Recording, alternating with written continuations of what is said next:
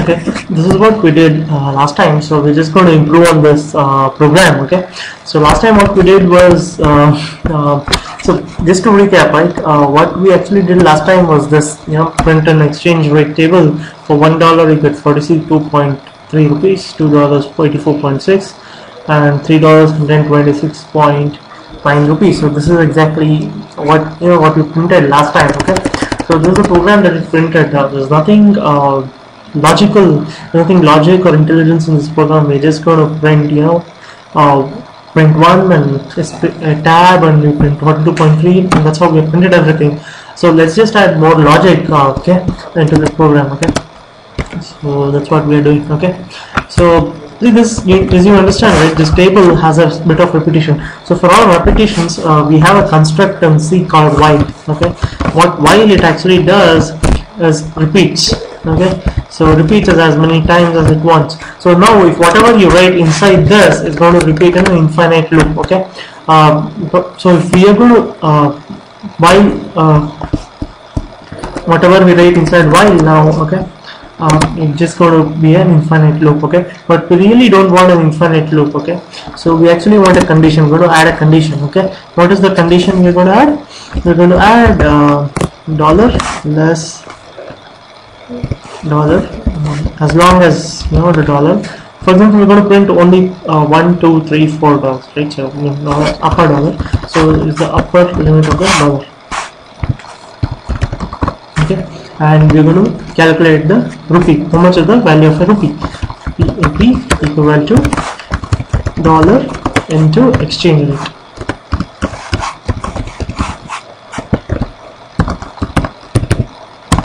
So what we notice here is very simple. Okay, this is just a small mathematical calculation. Okay, we're going to store the value of rupee inside the variable rupee, and let's say dollar every time has stores either 1, 2, or 3 as it goes. Okay, and now we have to print this. Okay, printf dollar, that is this. So how we print this percentage d slash t percentage d slash n. Okay, and this is just a syntax. Okay,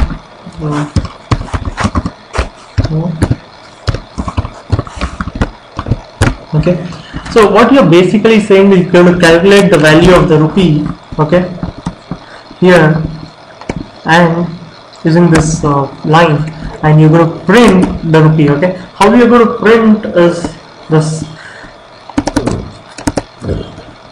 You're going to print the value. Percentage d is to print any integer. Okay, and what integer it prints? It basically prints dollar. Okay, and again, for example, the first percentage d corresponds to this dollar.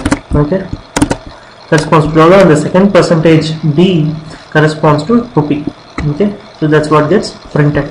Okay, so what we're going to do is this. So this dollar, let's say initially the dollar is 1. Okay, and now dollar into exchange, let's say the exchange rate is 42.3. now 1 into 42.3 equal to rupee, that is rupee will be 42.3. next time what we want is we want dollar to be 2. Okay, so we're going to do dollar equal to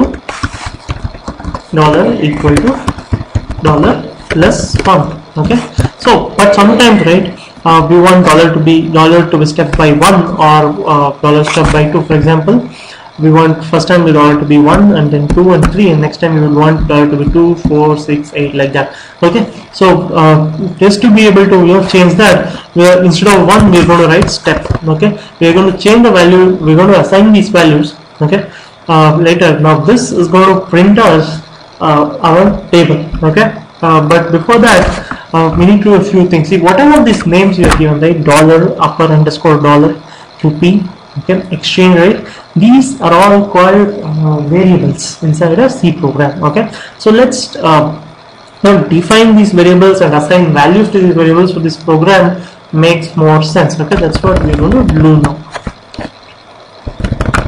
Okay, we're going to define them as integers. Okay, integers, int as is integer. Now we're going to define rupee, dollar, okay, and we're going to define upper dollar, okay, and we're going to define exchange rate in exchange rate, and we're going to define step.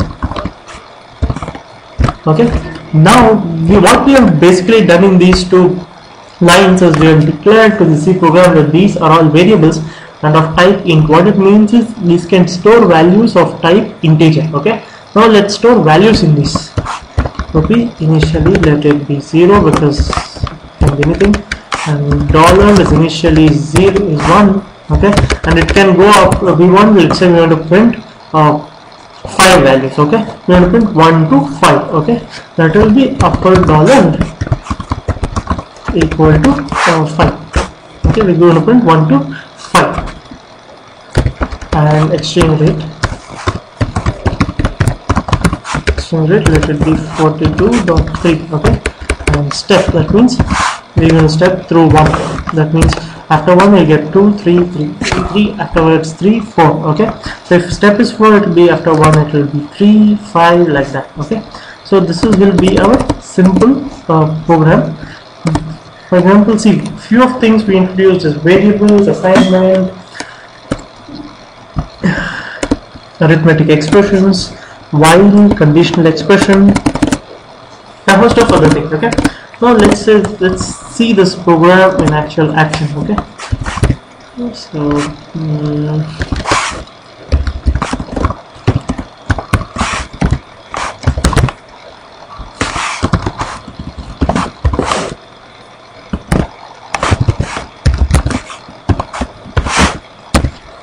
okay, now GCC stored it as exchange rate V1.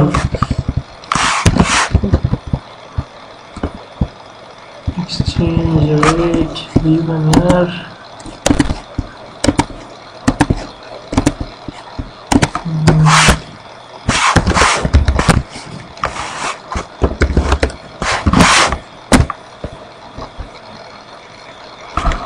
Step is a process.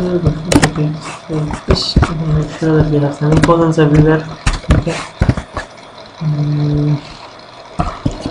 Let's here it here.